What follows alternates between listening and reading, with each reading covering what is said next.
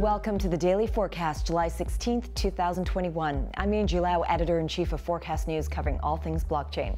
Coming up, China's crypto clampdown hits media aggregator BiShiJie, Bitcoin interest declining, and Rolling Stone magazine gets into NFTs. Let's get you up to speed from Asia to the world.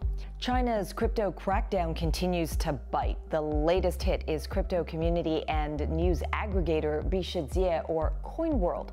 On Thursday, it announced that in order to be compliant with China's crypto regulations, its app and website in mainland China would shut down. Since then, nothing on the website has been updated. BiShiJie was launched by Hong Kong's wanes, which operates similar services in English and Korean.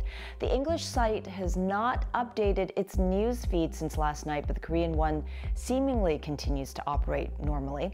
Forkast.News tried to get comment from BiShiJie and wanes, but no reply at the time of this recording. Over in Korea, crypto exchange Bithumb is to end licensing deals with two overseas platforms. Experts point to South Korea's strict regulations against money laundering as the reason. Experts tell Forkast.News that Bithumb is likely trying to play defense here, worried about reputational risk if money laundering arises, yet have no operational authority over its overseas licensees. It's yet another move from a well-known Korean exchange ahead of the deadline of September 24th for them to comply with stringent new regulations. Bithumb says its agreements with Bithumb Global and Bithumb Singapore will end on July 30th, meaning that both those parties will have to stop using the Korean exchange's name. Both operate independently from Bithumb Korea and had used the licensing arrangement to take advantage of Bithumb's reputation in order to promote their businesses. All right, global interest in Bitcoin could be on the decline if Google metrics on searches for the term Bitcoin price are anything to go by. Google uses a scale of 0 to 100 when measuring trending topics, and after seeing that average at around 60 for most of this year based on data for the last 12 months, it has now dropped to 24, a 7-month low. The last spike was on May 19th when China issued a warning against speculative trading in cryptocurrencies.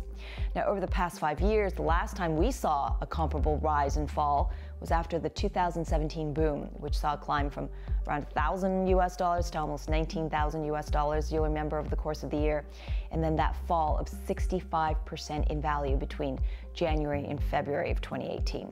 So what does that mean for investors right now? Well, one analyst told Forkast.News that while interest levels tend to fall as prices do, the current level is still higher than it was during 2019 and 2020.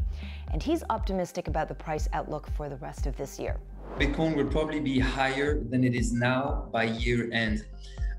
We're right now in an accumulation phase. The amount of capital and cash that's been flowing into Bitcoin or cryptocurrencies in general, and all the corporates and infrastructure players that have started looking at crypto are just very supportive to higher prices. Meanwhile, Bitcoin was down almost 2.5% at a little under $32,000 at the end of the Asian trading day today. And in the top 10 for cryptocurrencies, Dogecoin down 5.5%, Polkadot down 5%.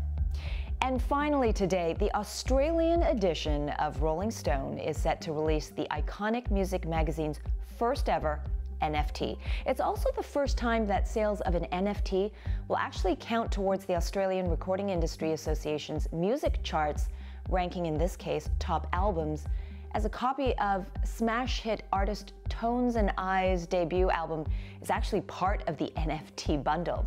The limited edition NFT also includes artwork of the cover of the magazine's March 2020 edition, which features Tones and I and was the first to be published after the Bragg Media relaunched the magazine in Australia. The Bragg Media's CEO says he sees such sales as an opportunity for music fans to invest. People will see their portfolio, upwards of 10x straight away.